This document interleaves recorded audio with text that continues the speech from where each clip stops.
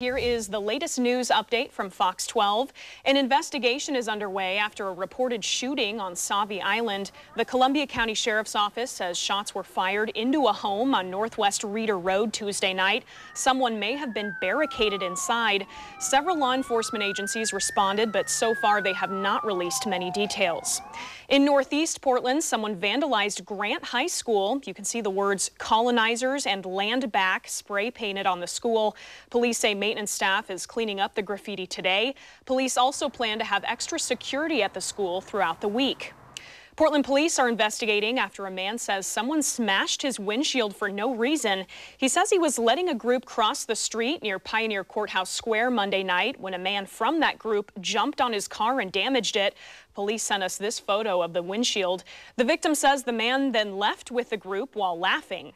Now here's Fox 12's Brian McMillan with a look at the forecast. Yeah, and expect scattered showers on and off throughout the day today. Highs are going to be close to 50 degrees. And then as we get into Thursday and Friday, expect partly cloudy skies. In fact, things look nice and dry both days. Next chance for a shower will be early Saturday morning, but most of the long Thanksgiving weekend looks dry.